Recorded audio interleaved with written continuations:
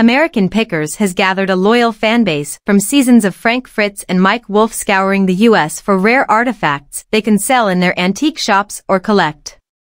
While Fritz, 57, has left the hit show, he and Wolf, 58, have a rare classic car inventory, some of which have price tags that rocketed after the duo's renovations. The American Pickers squad acquired this 1960 Cadillac Fleetwood 60 Special for under $10,000, Hot Cars reports. But the classic model has an average high retail price of $38,600, according to Autoguides. The massive coupe's model year marked when Cadillac traded the dramatic stylings of 1950s hits like its Eldorado Biarritz for more restrained designs.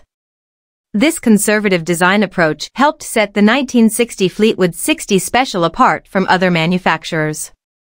Fritz and Wolf bought their 1967 Ford Fairlane GT 390 for a fair price of $7,000. Unfortunately, the duo could only profit a few $1,000s off the car, whose numerous repairs generated extra renovation costs. The model has a 6.4-liter engine delivering 320 horsepower. A driver can use this horsepower to achieve a maximum speed of 130 miles per hour. BMW's 1957 Isetta 300 featured on American Pickers is one of the last post-World War II microcars assembled in Europe.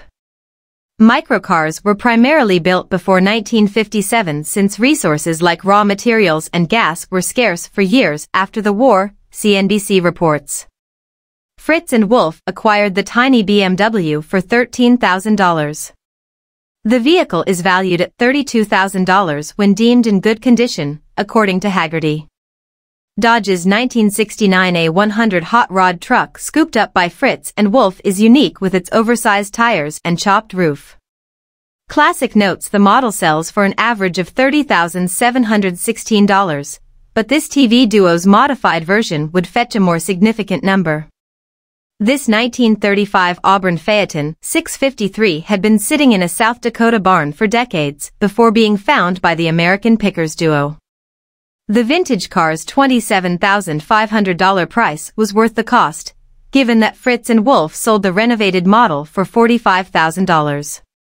One of Fritz and Wolf's oldest car buys is a 1914 Mers cycle model purchased for $35,000. While the vintage vehicle hasn't yet been sold, its status as one of two Mers cycles in existence automatically raises its price tag. Ford's 1933 coupe shown on American Pickers was a pre-World War II renovation project taken on by Wolf. Wolf paid $16,000 for the model and could earn a solid profit after completing the car's renovations.